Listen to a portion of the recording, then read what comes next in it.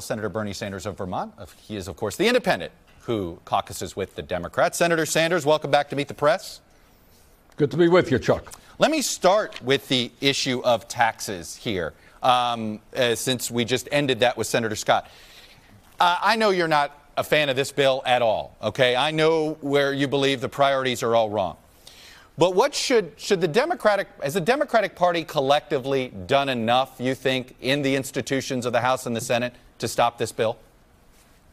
Well, one of the absurdities of this whole process is the Republicans made a decision to go forward without any Democratic Party input. What they made a decision to do is to operate behind closed doors on an issue that impacts every single American. There was not one public hearing. What this tax bill is about is nothing more than a gift to billionaire campaign contributors to the Republican Party. You have 62% of all of the tax benefits going to the top 1%, 40% going to the top 1/10 of 1%. At the end of 10 years, 83 million American middle-class taxpayers will be paying even more in taxes. 13 million people will lose their health insurance, and they're going to run up a deficit of $1.4 trillion. This is not a tax bill designed to help the American people. It is a tax bill designed to help the wealthiest people in this country and the largest corporations, and I'm going to do everything I can to see that it is defeated. I understand that, but what's realistic? I mean, you don't have the votes? Is it trying to find one more Republican, or where are you in this? Right. It's not true.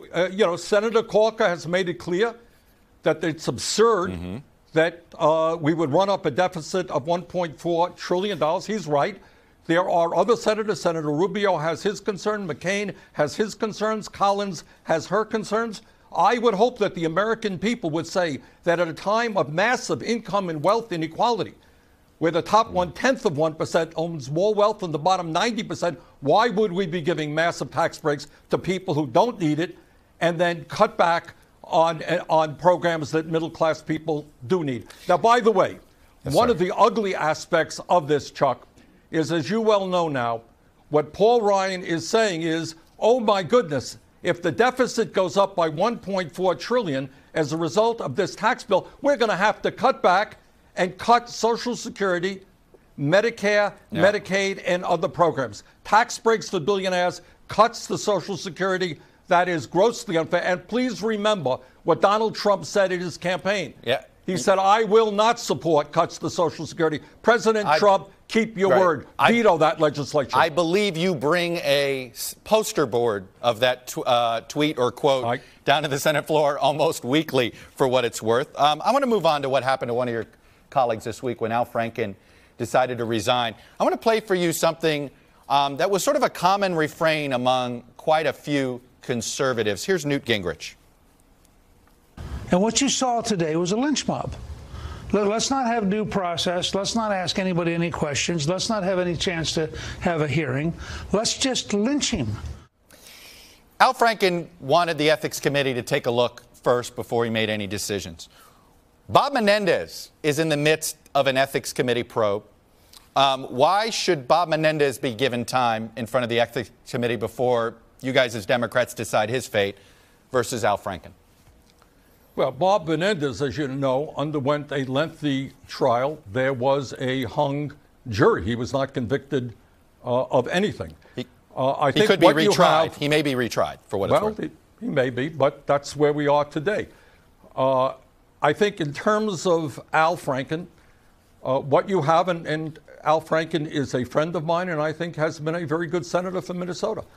But what you have is a situation where Senator Franken acknowledged wrongdoing on several occasions, inappropriate behavior, and he felt that the appropriate thing to do was to offer his resignation. I think what the absurdity is... He didn't think, I'll be honest with you, Senator, he didn't sound like somebody who thought it was appropriate. He sounded like somebody who was being forced to resign. He wasn't being forced. Well, I don't know that you know what was in Al Franken's mind, but the point is that we have the absurdity now of a president of the United States who basically says on a tape that everybody in this country has seen, his pride, in a sense, in assaulting women. And he has not apologized for that. And he has, not offered his resignation. So I think that's the absurdity. But I think in terms of what Gingrich was saying, there needs to be a due process. There needs to be a differentiation between somebody who pats somebody on the backside and somebody who commits terrible acts against women. And furthermore, what we need in this country, and this whole debate discussion is bringing this up, we need a cultural revolution. Because it's not just famous people who are harassing women. There are people all over this country, women who are working in restaurants, who are being harassed every single day. We need to change the culture of how we treat women on the job. I want to ask you about the issue of impeachment. Here is Tom Steyer. He's a billionaire activist, may run for the U.S. Senate himself in California. He's been running these ads nationwide. Let me play a clip. He's brought us to the brink of nuclear war, obstructed justice at the FBI, and in direct violation of the Constitution, he's taken money from foreign governments and threatened to shut down news organizations that report the truth. If that isn't a case for impeaching and removing a dangerous president, then what has our government become? Look, you just established you want him to resign, but the no, U.S. what I Congress, just said, what I just said is Al Franken felt it proper for him to resign. Here you have a president who has been accused by many women of assault, who says on a tape that he assaulted women. He might want to think about doing the same. All right, no, but understandable. But let me go to this impeachment question here. Is Tom Steyer right that it's time to look at that option? There was already a House vote this week. Many Democrats weren't ready to get on that bandwagon yet. Where are you on this issue? I think there is a process that has to be followed.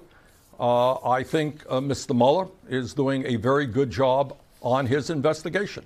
And if Mueller brings forth the clear evidence that there was collusion between the Trump campaign and the Russians, I think you have grounds for impeachment. But I think jumping the gun does nobody any good. You have to bring the American people onto this issue. You don't want to make it into a partisan issue. If we're going to go forward with impeachment, I want the American people clearly to understand why that is the case, why it makes sense, why it's the right thing to do. I don't think we're there right now. That's what the Mueller investigation is all about. And by the way, I am deeply offended by Republican efforts to try to discredit Mr. Mueller. When he was FBI director, he was a great guy. Now that he's doing his job here, Republicans don't like him. I think that's really very unfair. That is an issue we are actually going to be diving into later in this show. Senator Sanders, as always, sir, thank you for coming on and sharing your views. I appreciate it.